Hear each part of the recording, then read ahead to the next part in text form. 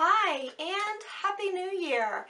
This video is going to be about goals, and my number one goal is to get this video recorded in one take.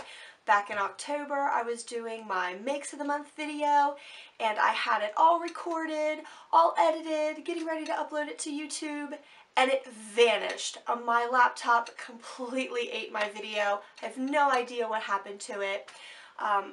To go along with that, my number two goal is to get my computer fixed, obviously.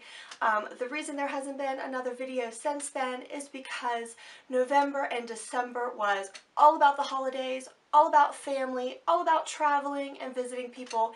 There was no time for sewing, no time for videos at all. I did get to watch some of your videos though, and they were very nice. But let's get to my goals for sewing. I have one goal for sewing this year. It's a goal that I come and go with as the years go by. This past year I did not have that goal and it really messed me up. The goal is to have just one complete outfit a month.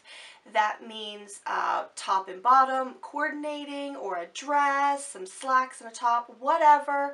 I also want to have accessories that go with it. A handbag, gloves, a hat, a scarf, some kind of accessory that goes with it. And because I don't make shoes yet, I get to buy some shoes, so that's always a good thing.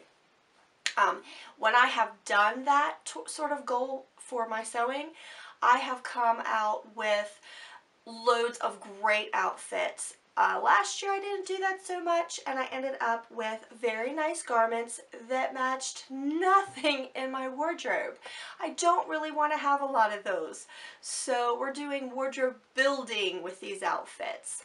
And even if they don't match anything else in my closet, at least it's an outfit that I can wear all by itself. So that's really it. It couldn't be any simpler than that. I hope everybody has a great day, and until next time, happy stitching!